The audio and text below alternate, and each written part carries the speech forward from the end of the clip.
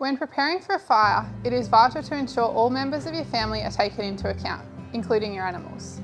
Fire plans should be specific to your property type and take into consideration not only your fire risk, but what resources you have available on your property when it comes to food, water and transportation. If you plan to leave early and take your animals, you will need to allow plenty of time to do this. Keep an eye on fire danger ratings and move them prior to high-risk fire days. Smoke in the area can distress animals, causing them to be easily aggravated. Preparation is key. Make sure your destination can accommodate animals.